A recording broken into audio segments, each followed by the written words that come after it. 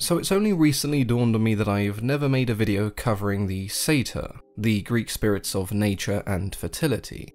I have previously discussed the god Pan, but never the Satyr themselves. So if you like creepy old goat men, I guess this video is for you.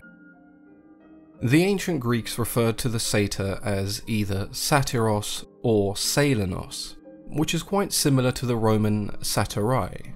But no doubt the Roman name that most of you will be familiar with is of course faun. Now where most people seem to get confused is that they believe the word faun is merely the Roman name for a satyr, which isn't true. Satyrs and fauns do have some similarities, but for the most part they are a different set of creatures in terms of both appearance and personality. There is this misconception that both fauns and satyrs are half man, half goat creatures, but some of the earliest accounts of satyrs are closer to wild man than mythical creature. They were often depicted as short, balding wild men, with a horse's tail and a constant erection, hence the association to fertility. Fauns, on the other hand, were always depicted as half man, half goat, and despite being feared by those who travelled in the wild, they were actually said to help travellers who had become lost. Satyrs mostly just tried to have sex with nymphs and drink as much wine as they could. Fauns for the most part were jovial and mild-tempered creatures, but they were also quite naive and foolish, whereas satyrs were far less helpful and far more ill-tempered. Fauns are pretty much Mr. Tumnus before he became Professor X, and satyrs are that weird uncle that no one really wants to be around, but you have to say hi anyway because it's Christmas, a time for family and togetherness. That and your parents threaten to take away all of your presents if you didn't make conversation. But they'll just take those presents away anyway because apparently you were a poorly behaved child who climbed Christmas trees and threw ashtrays at people. But those are just lies and slander. So the very obvious lesson of today's video is, never listen to your parents. They're stupid, and you always know what's best. If you want to climb a Christmas tree because you think Santa is at the very top, then you climb your way to the North Pole. If you want to throw ashtrays at your younger cousins because they told your mum you were climbing the Christmas tree, then you throw as many as you can get your grubby little hands on. And if you want to make a video about the satyr, you should probably stick to the script and not go off on a random tangent about Christmas stories that no one really cares about in June. But hey, the only time I can record videos is at 3 AM, so leave me alone. Now we mentioned earlier that the Roman faun was not the same as the satyr, but that's not to say that the faun wasn't influenced by the satyr. And that's because there are many different types of satyr throughout Greek mythology, not just the creepy uncle archetype. The biggest influence to the faun was probably the Panes, which as you may have gathered from their name were the children of the god Pan, who did have the torso of a man and the hooves of a goat, closer resembling the half-man, half-goat aesthetic that we've become accustomed to. Some even had the head of a goat and virtually no human qualities. These Panes were obviously closely linked to Pan, whereas the satyr we mentioned earlier were the followers of Dionysus. In the epic poem Dionysica written by Nonnus, the Panes were amongst the satyr that followed Dionysus in his expedition and war with India.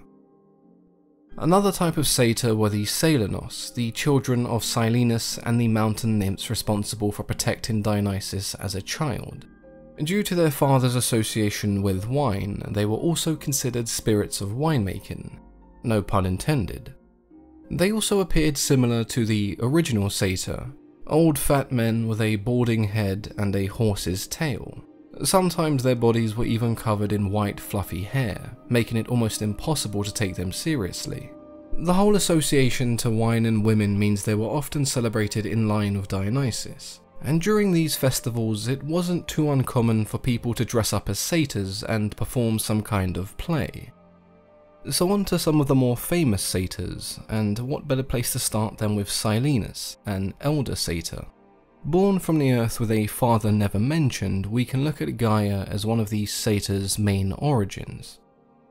Silenus was considered the first god of wine, a mantle that he would later pass down to Dionysus, and that's because he was essentially his foster father, who along with the nymphs of Mount Nysa would raise him from just a baby. He then did what every good father does and taught Dionysus the value and importance of alcohol. So I guess we know where his party-going attitude came from. Overall, Silenus is depicted as a jolly old man who likes nothing more than having a good time with his favourite drinking partner and stepson. He was also the catalyst behind the story of King Midas, as him and Dionysus were separated during what I guess we can assume was a drunken night out. He then woke up lost in the kingdom of King Midas, who recognised him and offered the satyr his hospitality. When the two were finally reunited, Dionysus granted the king his golden touch, and we all know how that story ends. The most well-known satyr is undoubtedly Pan, the god of shepherds, hunters, music, and the wild, amongst many other things. Not every poet seems to agree on his parentage, but more often than not you'll see him considered as the son of Hermes and Penelope. But this can also range from Zeus to any number of nymphs found in Arcadia. Just like Silenus, Pan was also thought to be an elder satyr, but despite this he doesn't have many children we would recognise by name. Instead, he's just credited as the father of his kind. The name Pan is thought of as one of the origins for the word panic, and that's because Pan was said to have a scream that when heard made his enemies panic and run in fear. This is something he used when the giants invaded Olympus, and even when he accompanied Dionysus in India. It's also a pretty fair assumption that this may have been where the Roman idea of fauns being feared came from. Pan, as we've just mentioned, is no stranger to conflict. In one of the stories of Zeus and Typhon, when Typhon defeated Zeus, he took from him his tendons and sinews, leaving him wounded and incapable of fighting back. When all of the other gods and goddesses had fled in fear, it then fell to Pan and Hermes to retrieve these tendons, and so they did. Zeus would then go on to defeat Typhon and crush the Titan rebellion once and for all. We can't really mention Pan and not discuss his association to music and the creation of the pan flute. In this story he fell in love with a nymph named Syrinx, and he planned to tell her how he felt when she returned home. But when she did and Pan approached her, she didn't know Pan merely wanted to pay her a compliment, and so she ran away as fast as she could. She ran to her sisters, who then transformed her into a reed found in the water, so Pan wouldn't recognise her, and this worked. As the wind blew into the reeds, Pan noticed that they made a pleasant melody. Not knowing which one of the reeds was his beloved nymph, Pan took a handful and placed them together, and when he blew into them he created the first pan flute, dedicated to the love that he had lost. It was fairly common for the satyr to be shown chasing nymphs, and Pan himself does this quite often. Funnily enough, it's not even the first time a nymph transformed herself into a random object to get away. A nymph named Pitys transformed herself into a pine tree when she was pursued. Often throughout Greek mythology there are certain individuals or creatures who dislike each other. With the satyr it's hard to say because they spend most of their time listening to music and drinking wine. I guess you could argue that they weren't particularly fond of the giants, but almost everyone hated or had some kind of issue with the giants, so that isn't really saying a whole lot. The giant with 100 eyes, Argus Penipatus, had a brief altercation where he killed several satyr.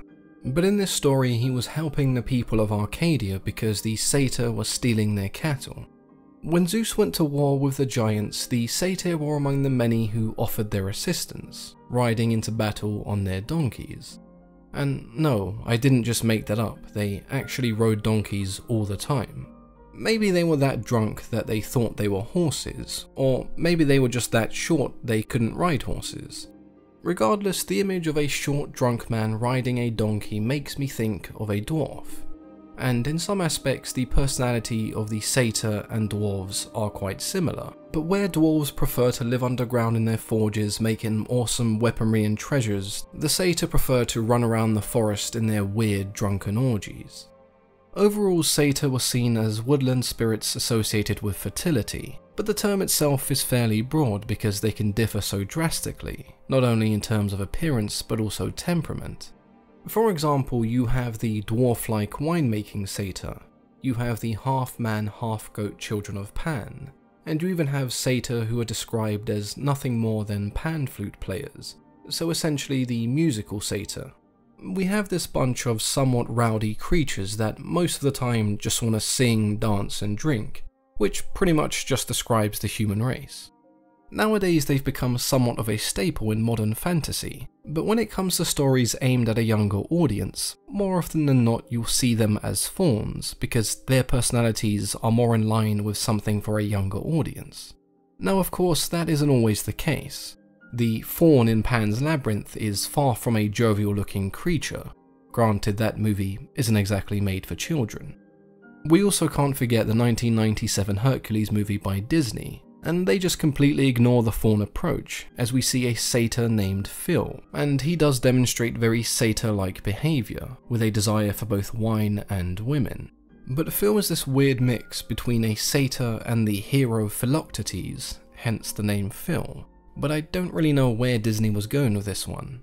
But that doesn't matter, because Phil is voiced by Danny DeVito, who is not only the greatest actor of his generation, but of this entire universe. So if you've ever wondered what a satyr or a faun sounds like, the answer is obviously the trash man. I'm the trash man. I come out, I throw trash all over the ring. If you do have any thoughts or questions on this satyr, then feel free to leave those in the comments below. As always, I've been your host, Mythology and Fiction Explained.